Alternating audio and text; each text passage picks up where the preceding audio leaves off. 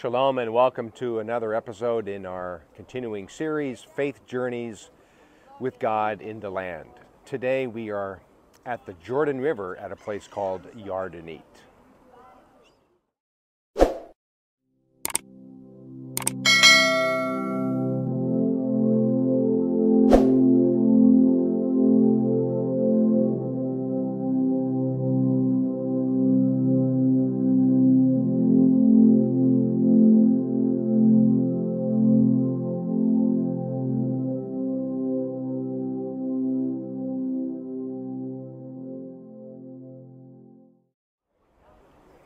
So this is a very wonderful place called Yardenit.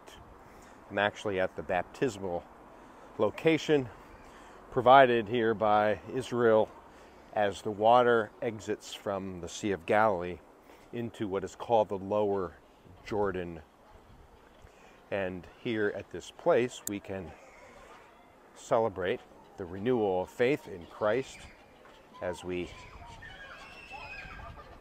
are immersed in the river. Now today is a sunny day. It's January, so the water is rather chilly today, but it's always a wonderful experience to bring people here and to hear their faith proclaimed in Christ and to know that they are renewing their faith as followers of Jesus. Now, this Jordan River flows out of the Sea of Galilee, as you see behind me, all the white birds. But this particular part of the river extends all the way down in flows, I should say, to close to the Dead Sea. It doesn't quite make it any longer to the Dead Sea, but when we talk about the place where Jesus was baptized, that's no doubt further down, almost across from Jericho. Actually, John 1 talks about a place called Bethany beyond the Jordan.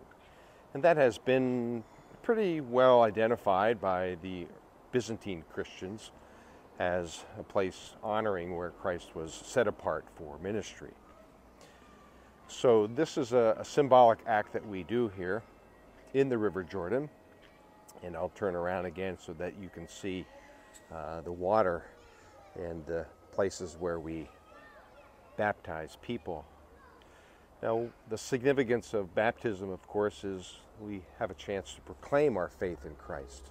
Now, most in our group are reaffirming their faith, so the baptism is anything to replace the significance of one's primary baptism. But we have once in a while, in fact, we had today a few people who were being baptized for the first time. I know all of our kids, 3 of them, were baptized here in the Jordan River, and this was their primary baptism.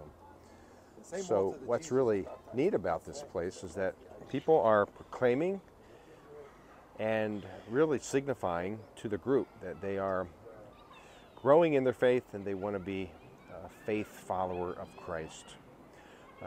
The word I use is disciple, but really the Hebraic concept or word is talmid or talmidim in plural.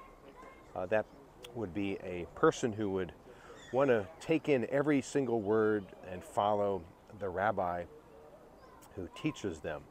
I think the word talmidim goes a little deeper than simply our word disciple, because to be a talmidim means to really literally, as it's recorded in rabbinic literature, to follow in the dust of their rabbi.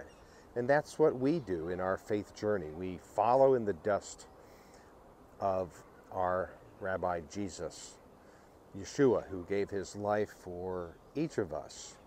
And we drink in his words thirstily. I'm actually quoting from a rabbi from the 2nd century BC. And that's what, or how he defined a talmid in terms of drinking in every single word, not wanting to miss anything that your rabbi was teaching. And of course, he not only taught with words, but through actions. So you wanted to exemplify what your rabbi was displaying himself.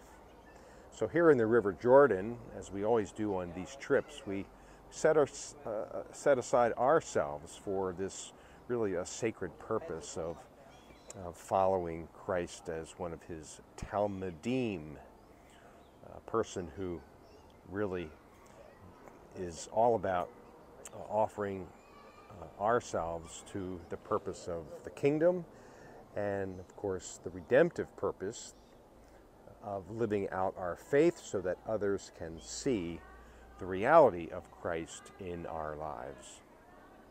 So what an honor it is as a pastor, as a leader, to baptize people here, especially those proclaiming their faith for the first time. So our faith journey really includes opportunities to live out our faith and state to Christ. Every day we need to do this. Say, I want to be a follower of you. I want to be a talmidim. I want to be set apart for a sacred purpose.